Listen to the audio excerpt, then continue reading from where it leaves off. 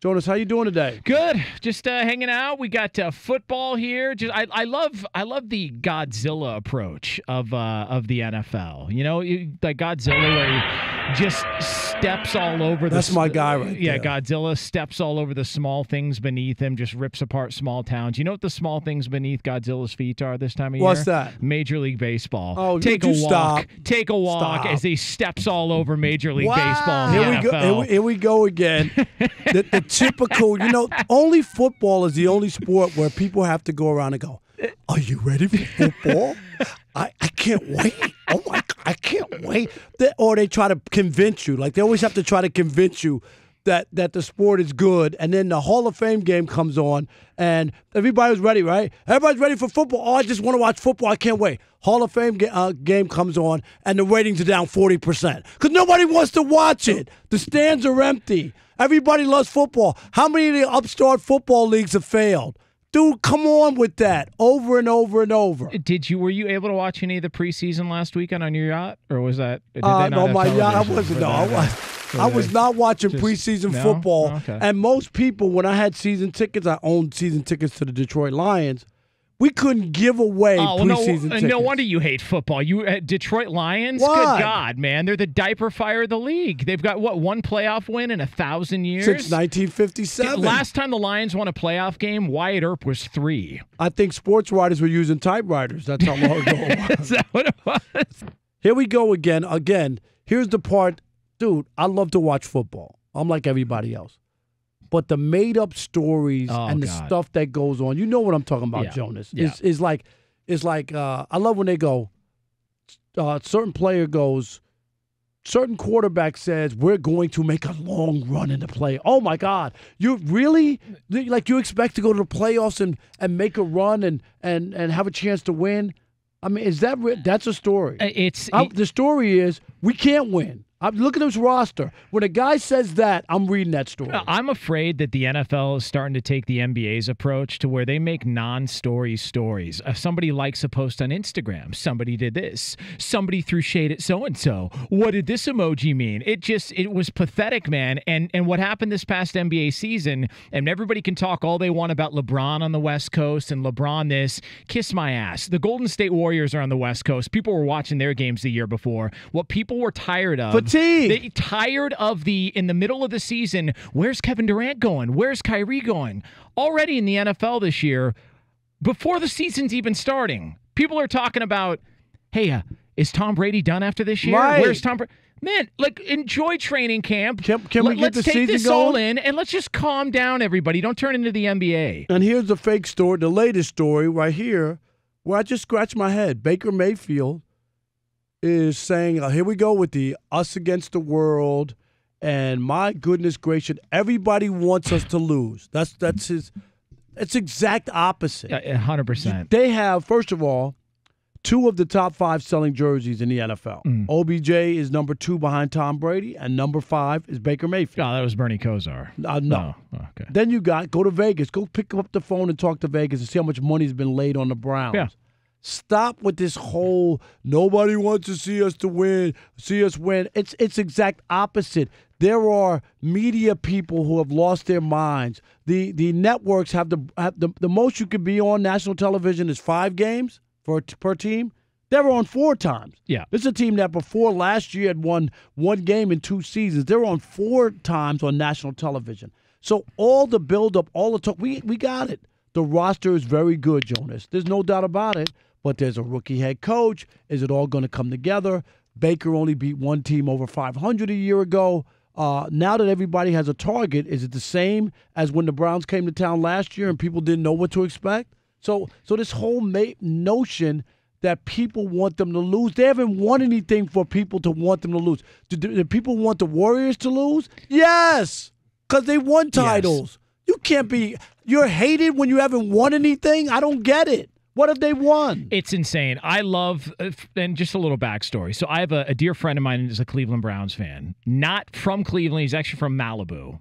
And he started liking the Browns because they were the worst team on Madden. And so he wanted to play with the worst team. That's how he became a Browns fan. So I've been to Browns bars with him. I have known a bunch of Cleveland Browns fans since then. I do a show with Brady Quinn, a former Cleveland Brown and a Cleveland Brown fan growing up. What did Brady Quinn have, a cup of coffee and a sweet roll with that team? Well, listen, they weren't exactly the most high-functioning organization at that point in time. But the point is, they are starting to become a high-functioning team. And so when I say this, I love what they're doing, and I love Baker Mayfield. But this is the straw man argument. This is what has been termed here in the Fox Sports Radio hallways as the fake argument guy by the great John Ramos, a technical producer here at FSR. Fake argument guy is the guy who opens up a show or an article or sends a tweet in which he says, I'm seeing a lot of people say this, and let me tell... No, you're not. Nobody said that. Right. You made that up in your head so you could have a counter to an invented thought or opinion that you didn't see anywhere else.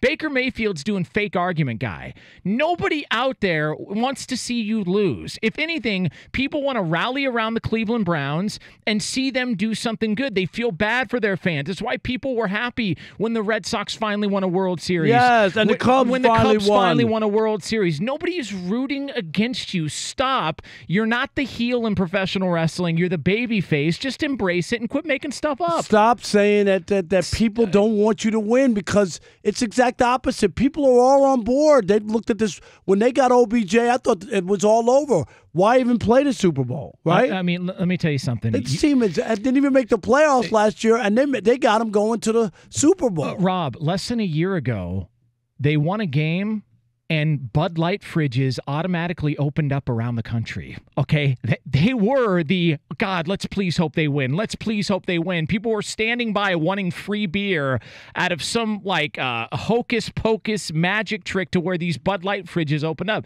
They're not a disliked team. They're a liked team. People like the brand-new Baker Mayfield approach at quarterback. People like this storyline. They also like Odell Beckham. And to your point, if you were so hated, why the hell do so many people want your jersey? That doesn't make any sense. It's crazy. And you can't hate a team that hasn't won. I'm sorry. You might be disgusted by their organization and that they're losers, but you're hating them. They haven't lost. They haven't won. Whereas the Golden State Warriors, did they not turn into the darlings the first time they won? Yes. Into the villain. Yeah. Because they kept winning, and people are like, oh, I'm so tired of Steph Curry. Oh, I'm so tired of Klay Thompson. Oh, I'm so tired. They're on television, national television every night. Oh, my God. Steph Curry's the greatest shooter. Oh, they're the best backcourt. Over and over and over to ad nauseum. Look, the Red Sox are a very disliked team now because they finally won. And they won a few times. And the arrogance has come along with it. The Cubs and a big portion of their fan base are very unlikable because of what happened since they won. You no longer feel bad for them. At least get something done, win a Super Bowl, and then you can have this thought. But to just invent something to get hyped up about, I don't understand. Do you need that? I don't understand as a player that you have to come up with something to make you feel like you have to play for something. Shouldn't it just be that we have a talented roster? I'm a guy who's overcome all kinds of things. Walk-on at Texas Tech, right? And went on to win the Heisman, went on to be the first overall pick. I mean, give him credit. Yeah. I mean, he's had an unbelievable ride so far. Okay, the Browns were terrible. They won 7 games last year. And if he would have come out and say, dude, I love this roster. We got a good young team, a first-year coach. This is exciting to be a part of something that I think we could build. I would love that. That's good. If anything, people felt bad for the Browns. You got to. We talk about when franchises leave cities or when they depart. Okay. When the Browns left Cleveland, that was an ugly split because people were hurt there. They were devastated. That is a legitimate football town. They love the Browns. They were all about the Cleveland Browns. And not only did their team leave, but they went and then won a Super Bowl. So you're a Browns fan and go, oh, my God. Like, that was our team. Yeah, you had your heart broken, and 2 weeks later, she's already pregnant. And you're thinking, what the hell happened here? What happened? We just broke up. How this way? This doesn't even add up in my mind. I could barely get a kiss, and she's pregnant now. Like, what happened here? I don't understand.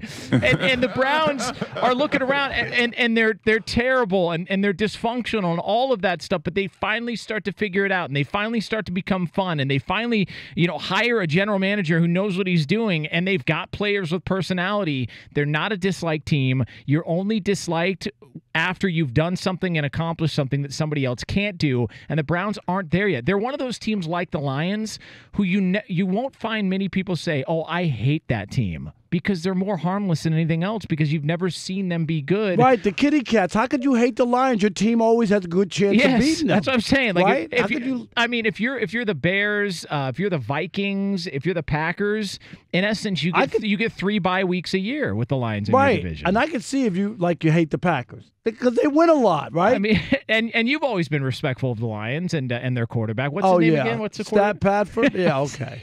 We've already seen that act. All right, here we go. Is Baker Mayfield making stuff up in his head when he says that people want to see the Browns lose? We will continue that conversation. We want you to join in, 877-996-6369 or 877-99 on Fox. We'll do that.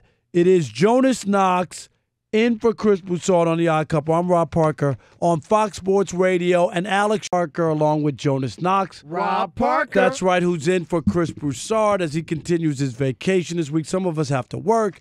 You know, I'm always here slaving over a hot. Yeah, you're always working, man. I mean, look, I hear you, man. When are you going to get a day off finally? Yeah, I mean, is this ridiculous or not? I mean, when are you going to actually get to I don't know, go on a cruise or a yacht or something? You know like that? what? Yeah, maybe I could get that. Way overdue. Happen. Way overdue. That's right. But it is The Odd Couple, Fox Sports Radio, and we're coming to you live from the Geico Fox Sports Radio studios. 15 minutes could save you 15% or more on car insurance, so you can visit geico.com for a free rate quote.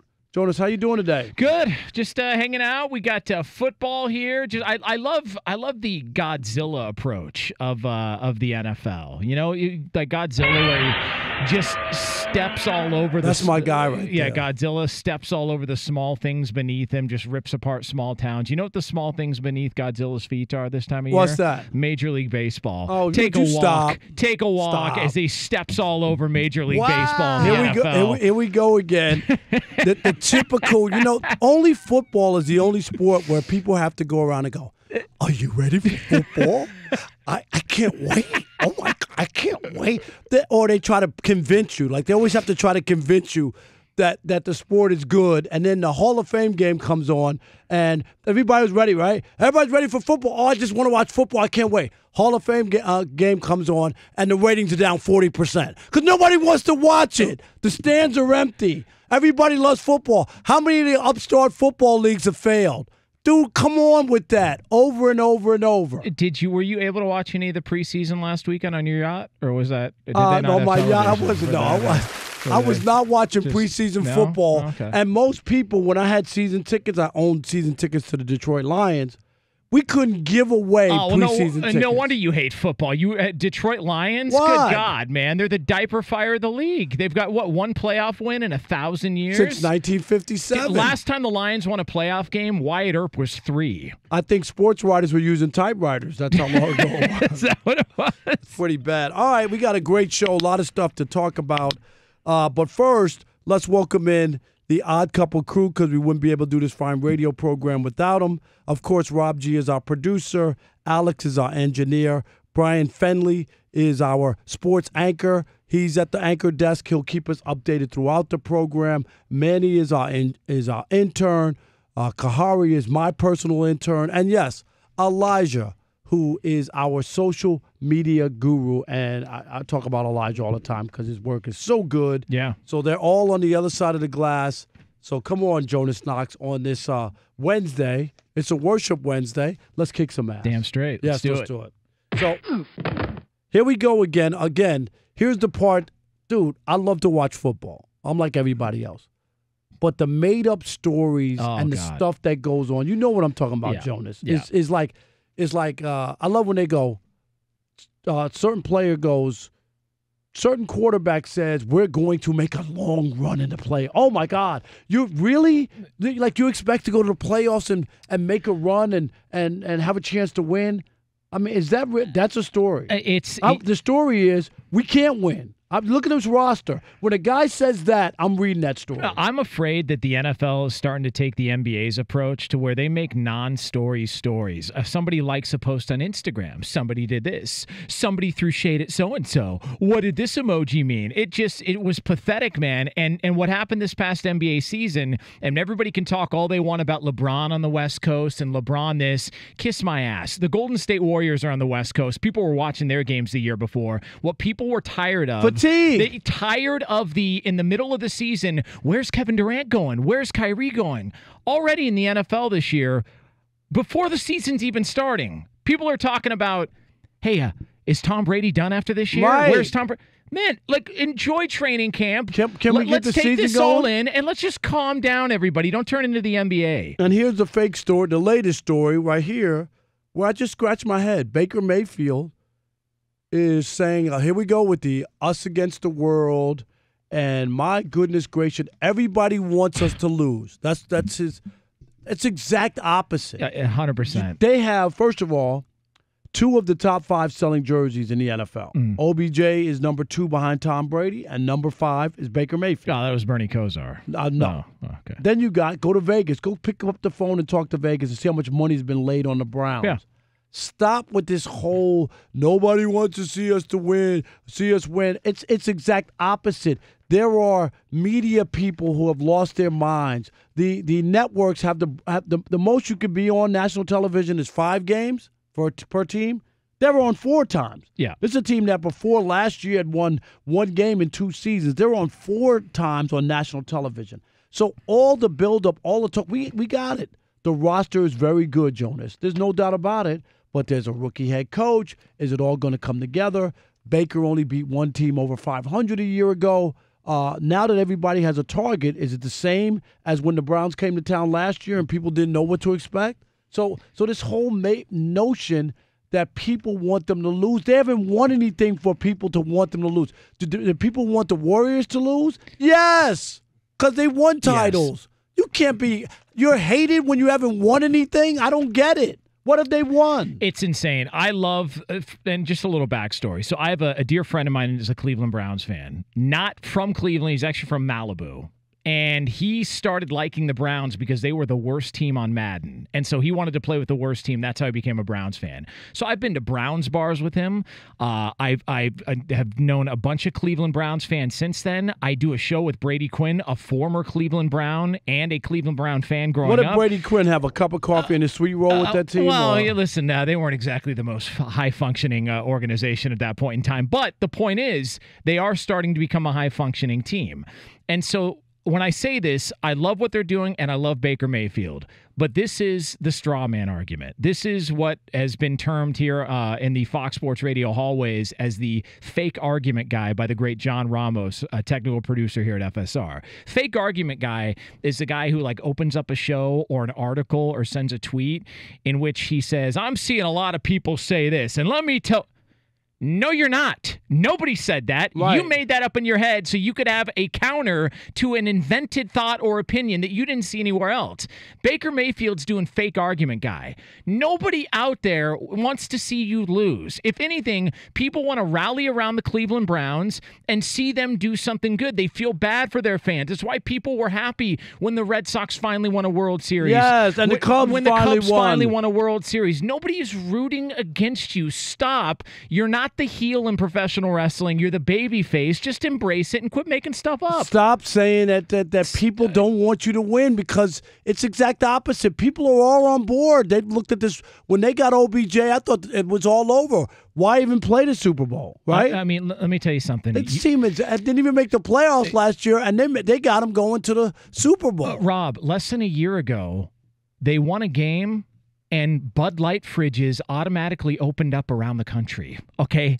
They were the, God, let's please hope they win. Let's please hope they win. People were standing by wanting free beer out of some hocus pocus magic trick to where these Bud Light fridges opened up. They're not a disliked team. They're a liked team. People like the brand new Baker Mayfield approach at quarterback. People like this storyline. They also like Odell Beckham. And to your point, if you were so hated, why the hell do so many people want your jersey? That doesn't make any sense. It's crazy. And you can't hate a team that hasn't won. I'm sorry. you might be disgusted by their organization and that they're losers, but you're hating them. They haven't lost. They haven't won. Whereas the Golden State Warriors, did they not turn into the darlings the first time they won? Yes. Into the villain. Yeah. Because they kept winning, and people are like, oh, I'm so tired of Steph Curry. Oh, I'm so tired of Klay Thompson. Oh, I'm so tired. They're on television, national television, every night. Oh, my God. Steph Curry's the greatest shooter. Oh, they're the best backcourt. Over and over and over to ad nauseum. Look, the Red Sox are a very disliked team now because they finally won. And they won a few times. And the arrogance has come along with it. The Cubs and a big portion of their fan base are very unlikable because of what happened since they won. You no longer feel bad for them. At least get something done, win a Super Bowl, and then you can have this thought. But to just invent something to get hyped up about, I don't understand. Do you need that? I don't understand as a player that you have to come up with something to make you feel like you have to play for something. Shouldn't it just be that we have a talented roster? I'm a guy who's overcome all kinds of things. A walk-on at Texas Tech, right? And went on to win the Heisman, went on to be the first overall pick. I mean, give him credit. Yeah. I mean, he's had an unbelievable ride so far. Okay, the Browns were terrible. They won 7 games last year. And if he would have come out and say, dude, I love this roster. We got a good young team, a first-year coach. This is exciting to be a part of something that I think we could build. I would love that. That's good. If anything, people felt bad for the Browns. You got to. We talk about when franchises leave cities or when they depart. Okay. When the Browns left Cleveland, that was an ugly split because people were hurt there. They were devastated. That is a legitimate football town. They love the Browns. They were all about the Cleveland Browns. And not only did their team leave, but they went and then won a Super Bowl. So you're a Browns fan and go, oh, my God. Like, that was our team. Yeah, you had your heart broken, and 2 weeks later, she's already pregnant. And you're thinking, what the hell happened here? What happened? We just broke up. How this way? This doesn't even add up in my mind. I could barely get a kiss, and she's pregnant now. Like, what happened here? I don't understand. And the Browns are looking around, and they're terrible, and they're dysfunctional and all of that stuff, but they finally start to figure it out, and they finally start to become fun, and they finally hire a general manager who knows what he's doing, and they've got players with personality. They're not a disliked team. You're only disliked after you've done something and accomplished something that somebody else can't do, and the Browns aren't there yet. They're one of those teams like the Lions who you won't find many people say, oh, I hate that team, because they're more harmless than anything else because you've never seen them be good. Right, the kitty cats. How could you hate the Lions? Your team always has a good chance of beating them. That's what I'm saying. Like, right? if you're the Bears, if you're the Vikings, if you're the Packers, in essence, you get 3 bye weeks a year with the Lions in your division. And I could see if you hate the Packers because they win a lot, right? I mean, and you've always been respectful of the Lions and their quarterback. What's his name again? What's the quarterback? Stat Padford? Yeah, okay. We've already seen that act. All right, here we go. Is Baker Mayfield making stuff up in his head when he says that people want to see the Browns lose? We will continue that conversation. We want you to join in, 877-996-6369 or 877-99 on Fox. We'll do that. It is Jonas Knox in for Chris Broussard on The Odd Couple. I'm Rob Parker on Fox Sports Radio, and Alex. Hey, it's The Odd Couple. I'm Chris. He is Rob, and we want to encourage all of you to subscribe to our YouTube channel. That's right. You can listen to us on the radio, and now you can watch us as well, and it's fun. No question about it. And remember, oh, yeah!